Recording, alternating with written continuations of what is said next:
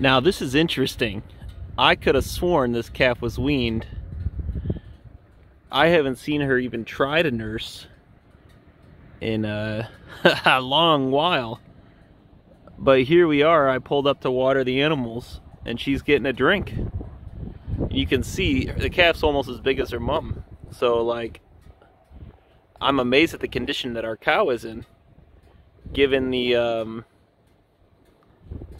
forageability of what we're eating on right now, and then you know, she's been nursing for a while. I don't know, maybe it's just a periodic thing, but it's fascinating. Shows what I know.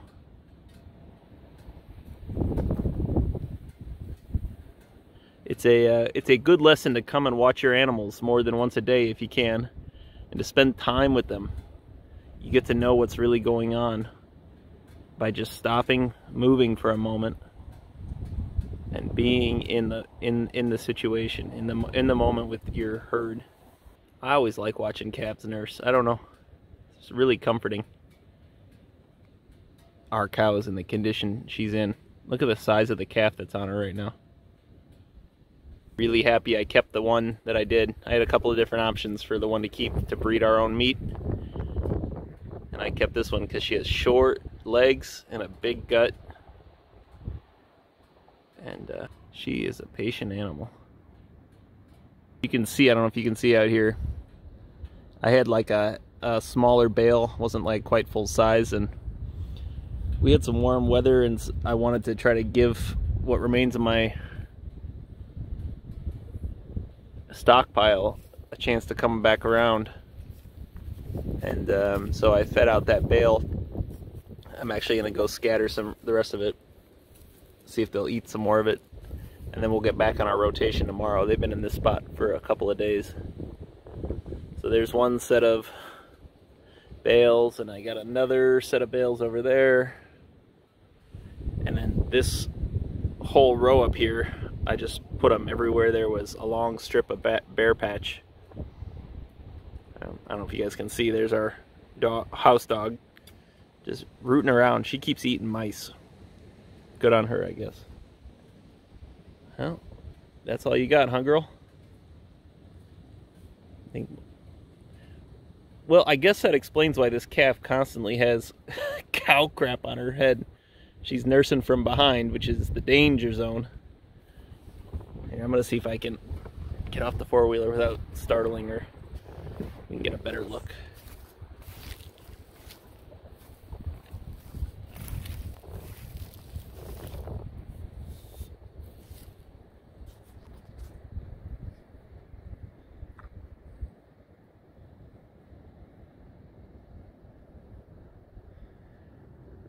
I don't think there's much left in there. She's trying all four teats.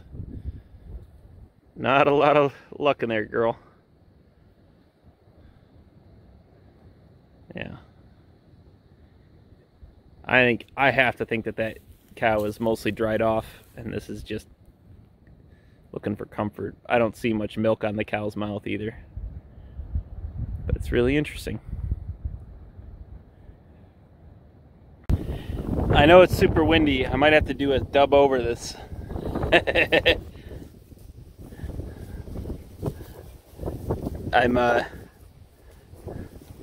I'm sitting with the Rams,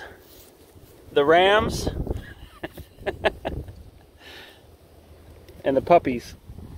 Hey, pup. What do you smell?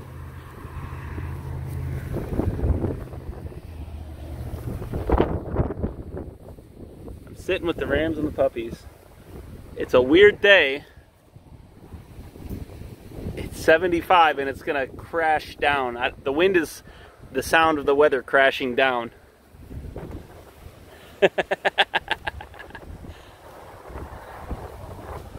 You think he's ready to go? He's got a month left before he can go.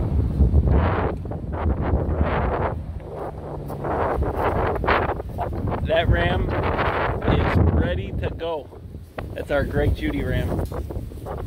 Sorry. I'm sorry the camera works so bad. I got a puppy jostling me. Here.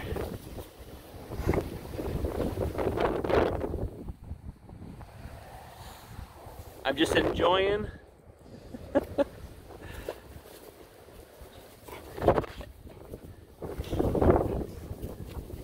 All right, girl. I'm just enjoying a nice time with my rams and my pups. And the weather's gonna crash down. The weather's gonna crash down tomorrow. It's gonna be 30 degrees probably, it looks like.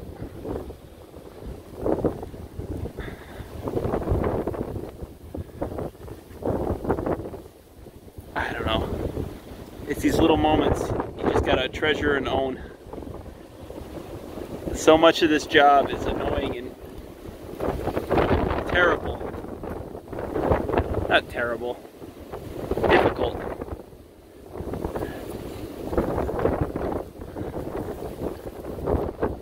You think he's ready? Sorry. Dog's in the way. That boy right there is his son. Puppers out. Come on, puppers.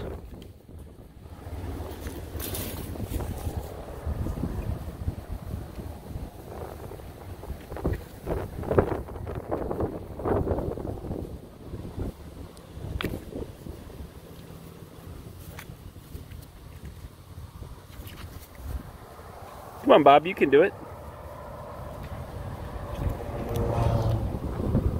What a good time to be alive.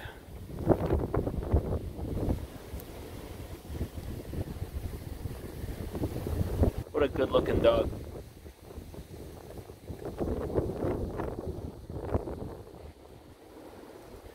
You can see none of this ever came back after my last grazing. It's just shut down. Anyhow. The winter has finally come full force. These are our guard pups, kind of keeping an eye on them. We have a couple of rams and some wethers that are going to slaughter here next week. And we got our guard dogs in with them. Hey girl, hey boy. There's the old big rangy one right there. Just feeding them a little bit of hay, but as they finish out before they go to the butcher shop. But yeah, it's been snowing, you know, real light. I mean, I don't know if you can see it, for about, oh, I don't know, for 3 days. But it just keeps warming up just enough to keep melting off. So today is mostly about just checking on the animals. And the dogs are no worse for wear. Checking on the animals and making sure everyone's in good condition and making sure they're getting enough. We're grazing our last strip with the main flock. You can see some of them up there, and feeding a little hay at the same time. So I just want to go and check to see how they're doing. Is interesting. This is one of my daughter's lambs, and I think you saw in the last video, she is a real fence hopper. She's a Dorper we picked up, and Madeline bottle fed her. And so she's just a little too friendly, I think. And she started figuring out she could hop my fence, which, you know, that's the answer. So we put her up for sale, and we're going to sell her to someone here pretty quick. And she's not bred yet, but they can make a choice about how they want to breed her up. Because we're about a month away, I'd say, from breeding time. But I just put her in my corral, and you know, just to keep her. I mean, she's right next to the ram, so she doesn't feel totally alone, but I don't want her getting bred before we sell her. So, especially bred this early. It's like middle of November right now. So anyway, we'll take a couple more shots and just kind of go through the day-to-day of this kind of nasty. It's like 30, but it keeps going between 30 and 32. See, the dogs are playing on this old doghouse from our house dog, but they don't really use it. They don't seem to care. Anyway, it's not getting too cold, but it's cold enough that the snow is just continuing to come on down nice and slow. But anyhow, we're getting after it. One more thing with this ewe in here, right here. You know, I built this corral I think beginning of the spring, and it's pretty sturdy. It held the bull trying to charge through it. But my big ram, he is ready to breed because he smelled this girl and got his head stuck in here so far through this. You know, I put just some panels on so I can use this for sheep too. I had to cut it out. I tried to pull him by his back legs. Hey girl. And every other thing. And he just couldn't get out. So I had to very carefully get the angle grinder and cut those open so I could pry his big fat head out. He's a brute. He's the one we got from Greg Judy a few years ago. I was going to have to drive down there, and George Heller was down there buying some sheep, and he very kindly offered to drop him off at our place, which is really nice of him. So anyway, in pulling it off, look, he pulled out of this thing so hard, it pulled fencing staples out. So I'm going to have to staple this back up here before I head over to the ewes. All right. Okay, so we're out at the main ewe flock, and this is all the ewes we're going to take through the winter. We culled out that fence jumper, and we pulled some of the remaining wethers out, and then so this is what we're going to take through, and they're a nice set of ewes. It's amazing their demeanor changes like when we switch into winter feeding, because they somehow know that in the summer they they can get their own food, but in the winter they're kind of beholden to me. So this is where they are right now. So I'm gonna probably tomorrow, there's some feed left that they have to paw through, but they've been on this one round for about 3 days. So I'm gonna probably pull this round off right here and start unrolling it back in here to get the carbon spread out, and they'll pick through it. So we'll feed 2 more rounds in this paddock, and then boy, they're just watching me, aren't they?